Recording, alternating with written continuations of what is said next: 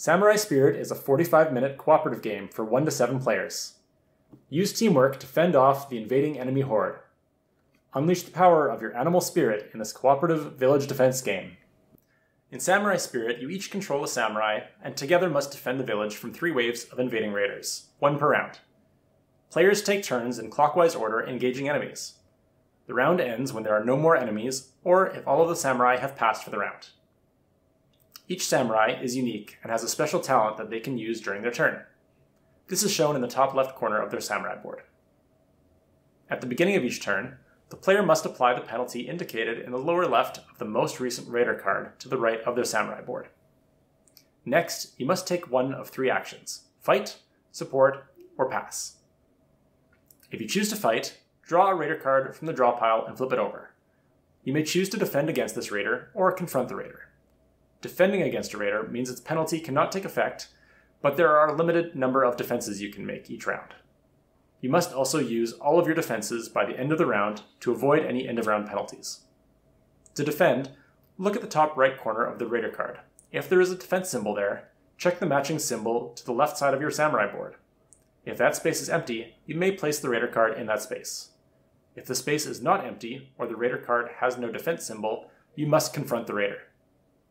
To confront the raider, place the card to the right of your samurai board and adjust your meeple on your battle track to match the sum of your confronted raiders.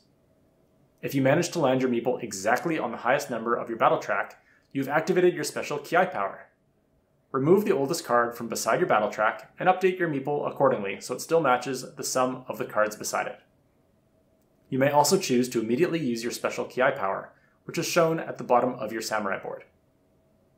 If your meeple goes beyond the highest number of your battle track, you are overcome by the raiders. Remove a barricade protecting your village. If there are no more barricades, remove a farmstead. The next action option for your turn is to support. Take the token at the top left of your samurai board that matches your talent icon and give it to another samurai. On their turn, they may use their own talent and any talents that have been given to them as if they are their own. At the end of their turn, they must give back any talent tokens, even if they didn't use them. When you provide support to another samurai, you allow 1 raider to slip by your defenses. Take the top card from the raider pile and add it to the intruder stack by the village gate. At the end of the round, these intruders will make a final attack on your village. The last action option for your turn is to pass. If you pass, your turn ends and you will have no more turns for the remainder of the round. If at this point your meeple is beyond the highest number in your battle track, you must pass. When the last card on the draw pile has been played, or all samurai have passed, the round must end. Any samurai who has not defended against a card showing the hat symbol must take a wound. Each samurai who has not defended against a raider with a farm symbol removes 1 farmstead from the village. Every samurai that has not defended against a raider with a family symbol on it must remove a random family token from the village. After these tokens have been removed, look at the back of the remaining family tokens and receive the bonuses depicted there.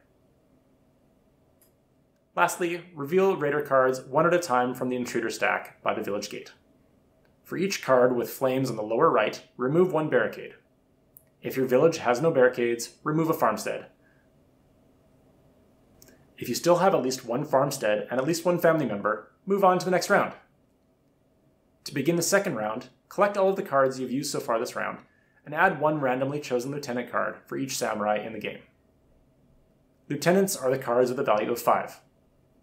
Shuffle the deck and place on the hillside of the village. The unused lieutenants will not be used for the rest of the game and can be returned to the box. To begin the third and final round, do the same as the second round, but add 1 boss card which has a value of 6 instead of a lieutenant for each samurai. If you've made it to the end of round 3 and you still have at least 1 farmstead and 1 family member, congratulations, you won! If you won, you can score your game to see how well you did. You get 1 point per farmstead remaining, 1 point per family member remaining, and 1 point if no samurai currently has a wound marker on them. In other words, they were never wounded or were wounded exactly twice and are now in their animal form. Remember the penalties I mentioned earlier? Details for those can be found at the back of the instruction manual, but briefly, remove a barricade if you can. Otherwise, remove a farmstead. Place the top card of the raider stack on the intruder stack. If this penalty is active, you may not place any raider cards to the left of the samurai board. If this penalty is active, you may not support any other player on your turn. You must pass on your turn. Take a random card from the discard pile and shuffle it into the raider deck.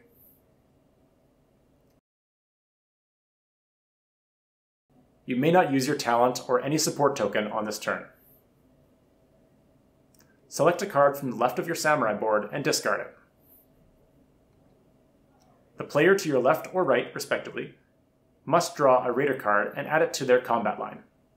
Make sure they update their battle track too. Note that they cannot use their talent against this raider, but it could activate their Kiai.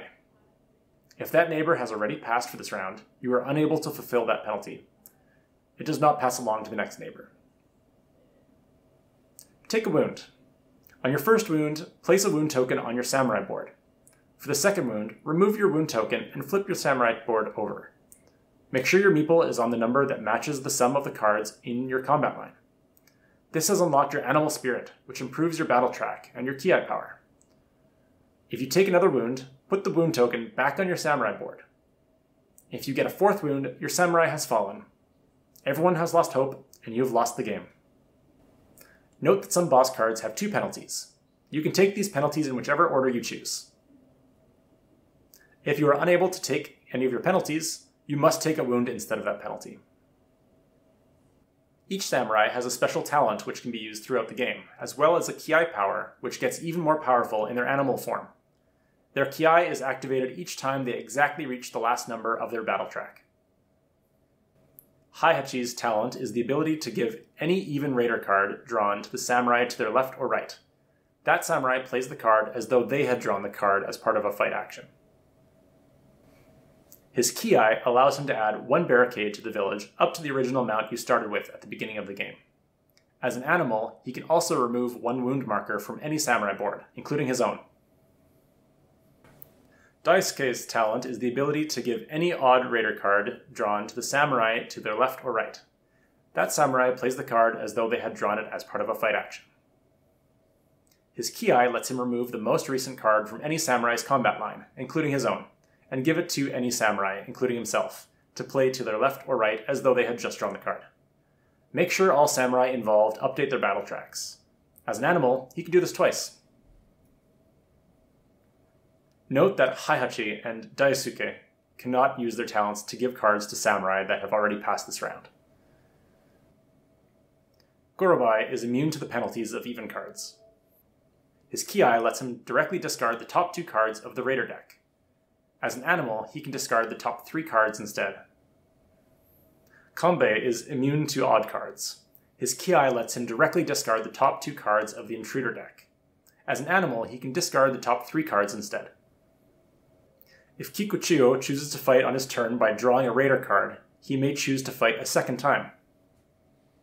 His Kiai lets him directly discard the most recent card from any samurai's combat line, including his own. As an animal, he may do this twice. Kyuzo is able to discard any raider card drawn that matches the value of a raider card already in his combat line. His Kiai lets any samurai, including himself, give his support token to any other samurai, including Kyuzo. As an animal, he may also build 1 barricade, up to the original number of barricades. Note that if Kyuzo receives the support token, he must still return it at the end of his turn. Generally, giving Kyuzo support with this Kiai action only makes sense if his Kiai was activated on someone else's turn. After drawing any card, Katsushiro is allowed to look at it and may choose to return it to the bottom of the draw deck and draw a replacement. This replacement must be kept. His Kiai allows him to turn over the top 2 cards of the raider stack and return them in whichever order he likes. As an animal, he can flip the top 3 cards instead. To begin a game of Samurai Spirit, place the village game board in the center of the table. Place 6 farmstead tokens building side up in their marked locations. Put the 3 family tokens dull side up in their marked spaces. Place barricades equal to the number of players plus 2 in their spaces around the village. The remaining barricades will not be used for this game, so you can store them in the box. There are 3 types of raider cards: plunderers, lieutenants, and bosses. Shuffle all of the plunderer cards, which have a value from 1 to 4. With the cards face down, take 7 cards per samurai and place them in the raider stack. The rest of these cards will not be used for this game and can be stored in the box. Set aside the lieutenant cards and the boss cards for later in the game. Each player gets 1 samurai board with their matching talent token, as well as a meeple and a wound marker. Place the samurai board human side up, the talent token on the talent icon on their samurai board, the meeple on the 0 on their battle track, and the wound marker next to the samurai board. The game also includes an active player marker, which can come in handy when your talents or Kiai actions start activating samurai outside of their turn. You can give this to a random player to start and pass it along after their turn completes. If you would like to play with easier, harder, or heroic rules, you can find specific setup instructions at the end of the rulebook.